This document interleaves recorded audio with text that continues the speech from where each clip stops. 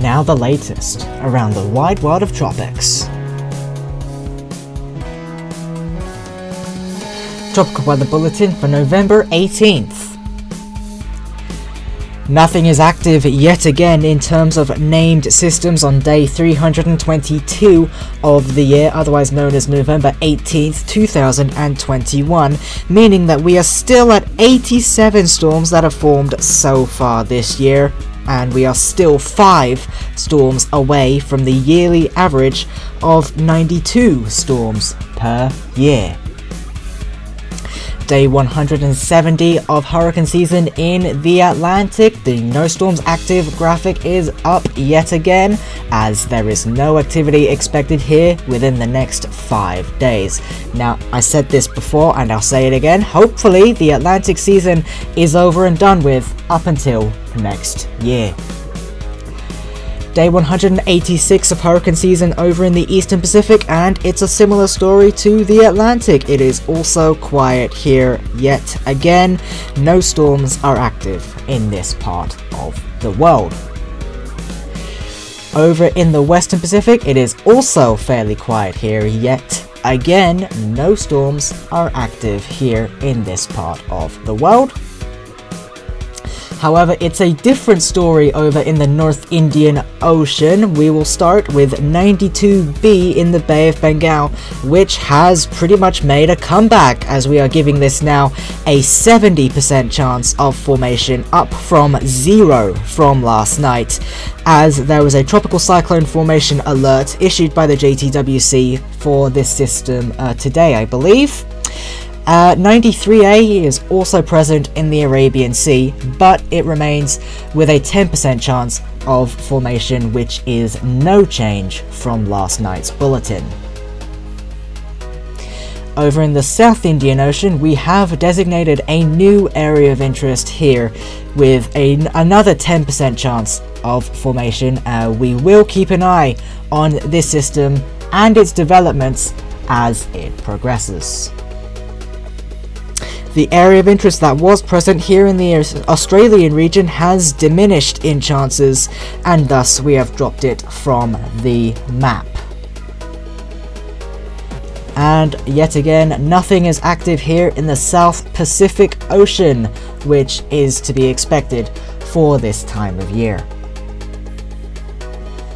Looking at the satellite imagery for the Atlantic, yet again there really isn't much to report here apart from the odd thunderstorm activity ongoing in various parts of the basin. The East Pacific is still fairly quiet, with yet again not a lot of activity of any kind going on here. There's a bit of thunderstorm activity associated with a swell towards the center left of your screen right there. The West Pacific is also fairly quiet as far as I can tell. Once again, not a lot of activity is present here, apart from, well, quite a bit of cloud cover, but there's not, again, nothing interesting to note in this part of the world. 92B has made a resurgence in the North Indian Ocean with a 70% chance of formation in the Bay of Bengal. 93A still remains with a fairly low chance of formation, that being 10% over in the Arabian Sea in the next 5 days. The 10% area of interest shown here really is part of the Southwest Indian Ocean, but nonetheless it is still an area of interest, and we have given it a 10% chance of formation in 5 days. Now, closer to Australia, yet again, there really is nothing to report. The South Pacific still remains devoid of any tropical activity. Today there appears to be a few frontal systems that are active in this part of the world.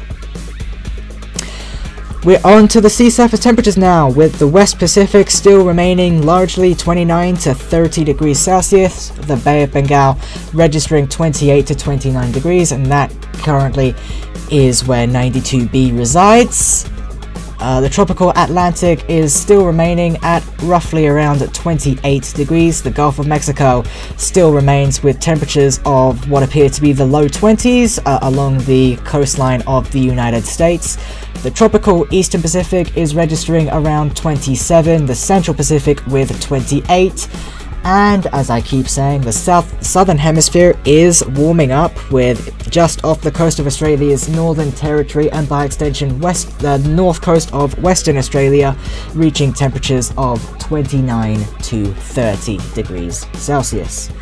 Onto the sea surface temperature anomalies. The eastern and central Pacific remains cooler than average, but the west coast of Mexico is above average. The La Nina still remains in full swing. The Atlantic is pretty much above average as per usual. The West Pacific also remains largely warmer than average. The Bay of Bengal is also above average. The Arabian Sea is mostly above average, with a large pocket of below average just off the southern tip of India. And the southern Pacific remains half above and half below average. On this day brings us back to 2003, where we had Typhoon Nepartak, which was just off the coast of Hainan, peaking as a Category 1 equivalent typhoon. Also active on this day today was Tropical Depression 26W, soon to be named Lupit in the West Pacific, and a much weakened Tropical Depression Benny, which was coming off of its peak, but it wasn't quite done yet in the Southwest Indian Ocean. And that brings us to the naming lists. Up next in the Atlantic starts us off with the auxiliary list, with Adria followed by Braylon. Up next in the Eastern Pacific is Vivian followed by Waldo.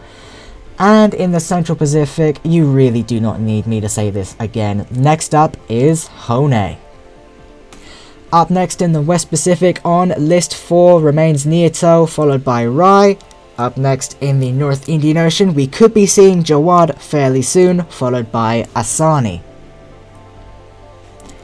First up in the Australian region for the 2021-22 season is Paddy, followed by Ruby.